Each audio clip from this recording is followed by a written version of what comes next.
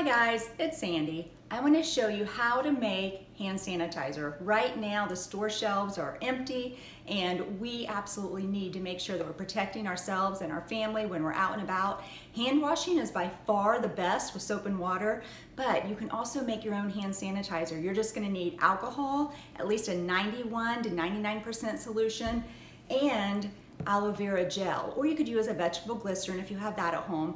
But this you just find where you buy your suntan lotions in the grocery store or the supermarkets.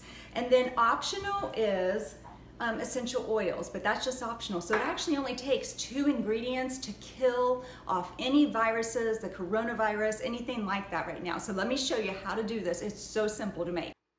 The first thing you're going to need is a 91 or 99% alcohol. I found a 91% at our Walmart. You need 2/3 cups of alcohol. According to the Center for Disease Control, you need 60 to 70% of your hand sanitizer needs to be a strong alcohol, and that is what is in this recipe. You'll also need 1/3 cup of aloe vera or a vegetable glycerin. You need this because alcohol is very drying on its own. You can use alcohol on its own, but it's going to really dry out your hands, and you don't want that because if you have dry, cracked hands, then you're more susceptible to getting more germs into your skin and into your body. So you will want to use a moisturizer after using hand sanitizer and after washing our hands multiple times. Now you can see that I just start stirring this up and stir it together until it becomes like a cloudy mixture. Now essential oils are optional. This is lemon, just put in 2 to 3 drops. It helps give a different smell to it, a more pleasing smell. But some people are allergic to oils, so you don't have to use oils. Now these are just travel size containers that you get in the travel department in the stores. I already had these at home, so it's what I'm using. Now I'm going to show you how I did this. I took the mixture and I started pouring it in. This bottle is the kind you just pour out into your hands, and the other one is a spray bottle. I kept this part of the video in here because if this happens to you, I wanted you to know what to do. So I start pouring into the spray bottle and I notice that there's a lot of aloe vera sitting on the bottom still and it's really thick. So I pour back in the other bottle so that I can get the aloe vera mixed throughout. But I noticed that it's going to take a lot more mixing than what I realized.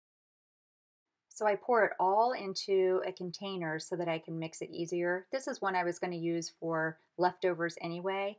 So I just put on the lid and then just start vigorously shaking and just get it really mixed up. The spoon was not working. Maybe you want to use a whisk. That could get it mixed up really good too.